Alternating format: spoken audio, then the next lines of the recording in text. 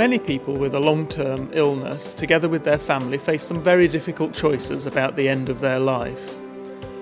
Whereas 75% of people tell us that in those circumstances they want to die at home, in actual fact, 60% of people last year died in hospital. Working together with health services, we can improve this situation. And here, one family talked to us about how the right care made all the difference for them. You just can't say too much about it. It was absolutely wonderful, if you can describe death as being wonderful. It was a really lovely experience, and to see her lying there and not suffering. We care for frail elderly people, some with dementia, some with physical illnesses. We are quite passionate about delivering high quality care at end of life. I feel it's very important that we could give people a good experience at the end of life.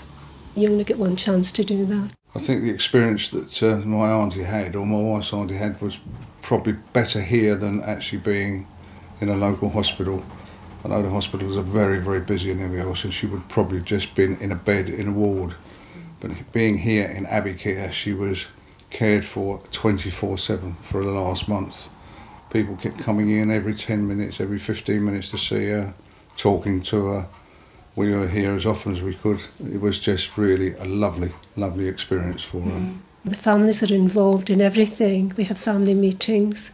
If someone's condition changes, we involve the family. It was so gentle.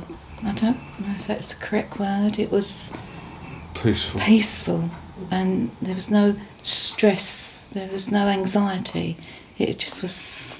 It's as if you were somewhere different. It was calm. We always have great ties with London Borough of Barking and Dagenham, but what we would like is that the people at time we get are on a very low fee. Although the London Borough have raised fee recently 2% or 3%, but that is not enough to provide workforce for high quality care of end of life. So, as we've just heard from Dr. Khan, there's a huge challenge for all local authorities in ensuring that what we pay for residential care is sustainable for the future. Despite the financial pressures on the council, we've committed to reassessing what we pay for care for the year ahead. We'd love to hear your views on adult social care in Barking and Dagenham. There's plenty more information on how we performed and also details of the services available on our Care and Support Hub. Go to careandsupport.lbbd.gov.uk and follow the links to the local account, and we look forward to hearing what you've got to say.